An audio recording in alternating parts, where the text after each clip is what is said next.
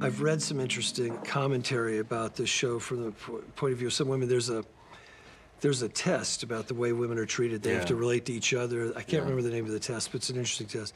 Anyway, I thought you should be given the chance to represent how you actually feel about women. Well, you know, I think if that's a deficiency in the show, I can only say that that deficiency is inherent in its form, because the form of this show is a close point of view, right? So you have 2 points of view, and it's Russ Cole's point of view or Martin Hart's point of view, and that's it. We don't go into other characters' points of view. We don't go into Maggie's point of view if she's not with Cole or Hart. That's right. And now, if you can find me a male character who's treated with great depth and intelligence and given his due, who's not Hart and Cole, let me know.